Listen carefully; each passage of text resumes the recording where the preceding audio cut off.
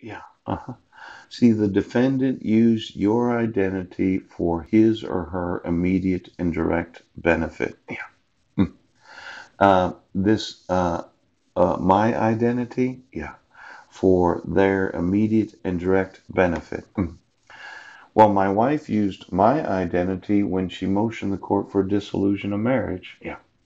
4 days later, she had me in jail. She had me arrested 3 days later. Yes. She used my identity to kidnap my sons. Yes.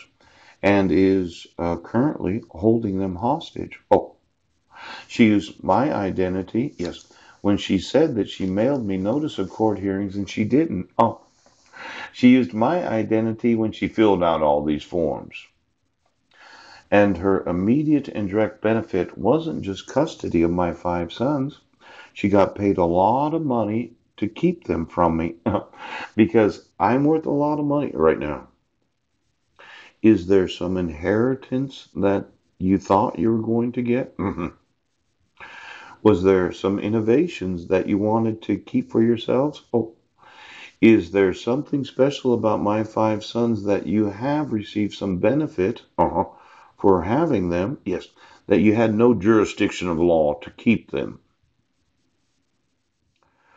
The defendant used my identity for her immediate and direct benefit of having you issue a dissolution of marriage. Yes, where our dissolution of marriage, our marriage certificate, was issued from the United Nations. Now, I would say her direct benefit was the fraudulent issuance of a dissolution of marriage where you have no jurisdiction of law, so that she could get whatever she wanted from the state in welfare. Yes. Social Security. Ooh, food stamps. Housing. Ooh. If I add